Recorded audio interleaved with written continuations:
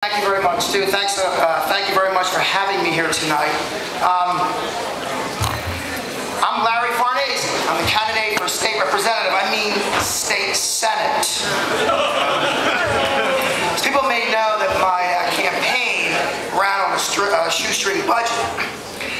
All I get to do, I was going to come up here tonight, I wanted to really sort of make some jokes about my campaign office until I realized, after looking around the room, that nobody ever saw it. So I can tell you that we had more mice than staff members. We also had a little problem with the lighting too. They kept calling electricians to come fix it, but for some reason, they never called me back. But seriously though, the holes in the floor were actually bigger than a campaign debt that I incurred. But it's actually much, much better than my campaign office in 2006, which consisted of 4 tires and a steering wheel. You know, my campaign office was really so bad. One day my mom came in, she got stuck in the bathroom and it cut my campaign staff in half. My mom is, wish she'd kill me, she's here tonight. If anybody knows my mom, or Maggie she's called, she's a little claustrophobic. She can't even ride in a Mini Cooper. But, I had an opportunity this summer to spend a couple of days with my mom, and I realized she actually has a pill for everything. In fact, if you take a look at her purse, it looks like an inventory at Rite Aid. At least we have someone in the office.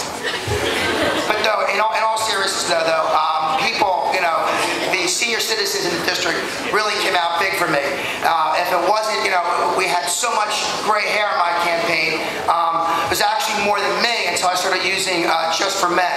And Bob Warner, that was for you if you're in the audience tonight. I was going to actually take a shot at my opponent tonight, but I realized he's probably packing. So instead, I figured I would end up with a little poem here. I'll go through it as fast as I can. For Philly polls, there is no fright, like going on stage for comedy night.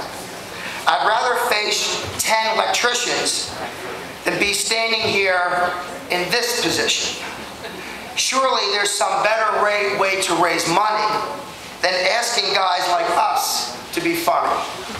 We can talk budgets and rail against graft, but we don't know how to make people laugh. Still, we show up here every summer praying our challengers look even dumber.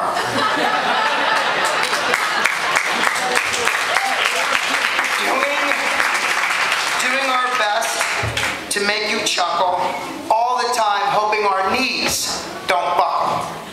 So please be kind and give us applause.